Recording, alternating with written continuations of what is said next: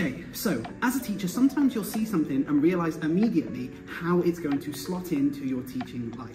This AI tool is going to be absolutely amazing for creating lettering for displays, like you can see the one behind me. Adobe has recently released Firefly for its main access. It was released in March in 2023, but now it's much more accessible. And I want to give a shout out to Leon Furs over on LinkedIn for sharing this accessibility, because this is genuinely going to be something that saves so many teachers so much time. So let's jump into what it's about and how you can create some amazing lettering such as this, and then show you how you can take that lettering and make something that you can print out onto your displays. So in the past, I've used this instant display lettering.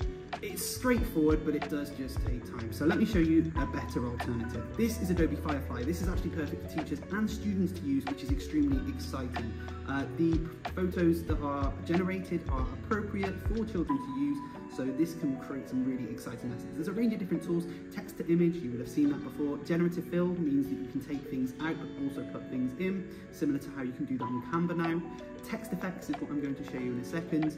You've got generative color. Sketch to image is a really cool tool, very similar to what you can do with Stability with their clip drop doodle space.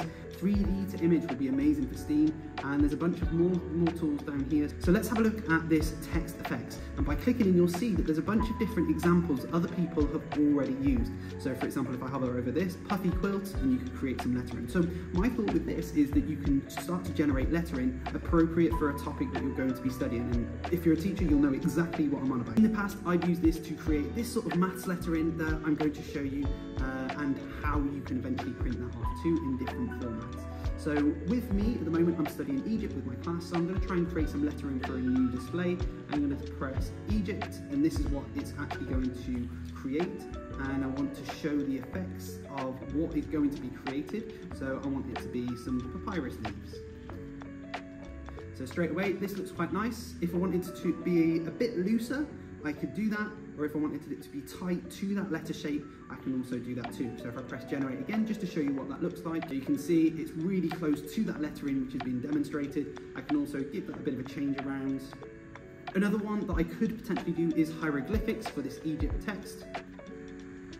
Try that with year 4, spelling, tricky. Generate that. Yeah, and straight away you can see some really cool options. I mean, this would be absolutely brilliant. What we need to do now is pull this out and insert it into our Canva slides.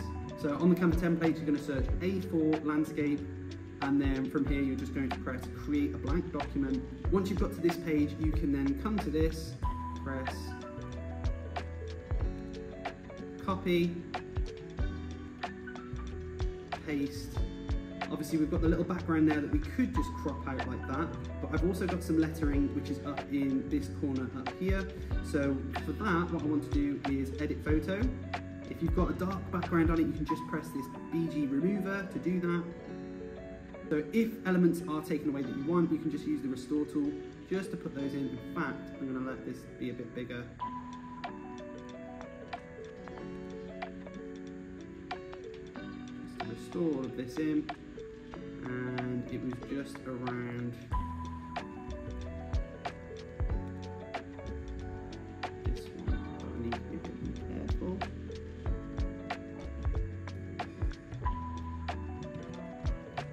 But then once you've done that, you're going to press back, and you can see I've got something that's a little bit more sharp now. From there, I'm going to enlarge it to the right size. Make sure you do this first, because otherwise it's a pain to start editing and adjusting everything afterwards. So I want these to be nice and big. This is an A4 page. I want it to take up most of the A4 page. Give it about that. And then from there, I'm just going to copy it, add a page, and then I can just start going to town with the cropping work then. Here's one I made earlier with the maths. You can see that I've done this. I've done it with every single letter. Took me much less time than finding it using the classroom lettering website that I showed you at the very start. I can then share that as a PDF, download it as a printable PDF, or if I wanted to make it even bigger and I wanted even bigger lettering, I could resize it to A3 if I wanted to.